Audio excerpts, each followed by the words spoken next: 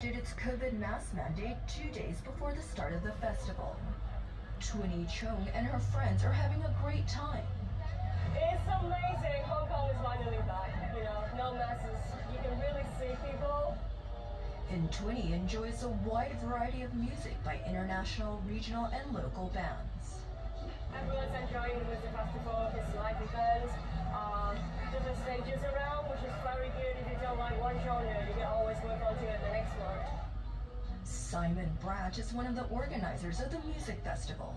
He's thrilled to bring the event back after 4 years of not hosting it because of the protests and the pandemic. This year's goal?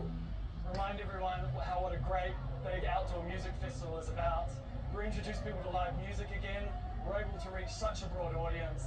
So our goal is really just to get people excited about concerts and music, because that's what we're passionate about. The organizers put together the event in only 3 months. It was around towards the end of last year.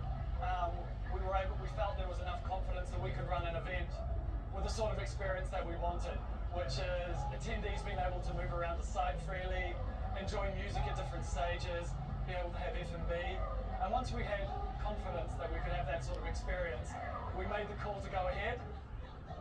The 3-day festival was sold out the first time in its 15-year history. People in Hong Kong are ready to go and enjoy an outdoor event. There's a fantastic lineup, and it's something a little bit different. There's been some other concerts, but nothing of this scale, nothing outdoors, and nothing with the range and diversity of artists that we're able to offer to people. Hong Kongers are hungry for the return of live events.